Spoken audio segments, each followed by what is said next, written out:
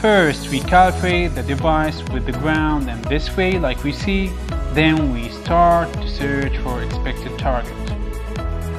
We will move on randomly pass until the device turns in another specific direction.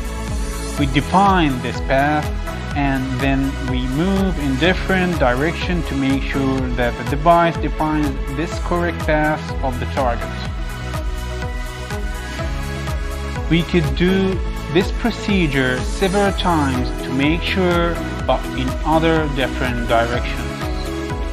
After specifying the path of the target, we press the move button to activate the tracking feature as we explained previously.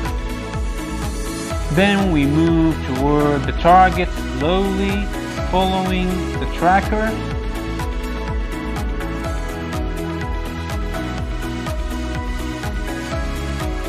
Until we reach a point, the device will turn back after it. We turn back and move slowly forward until the device turns back again.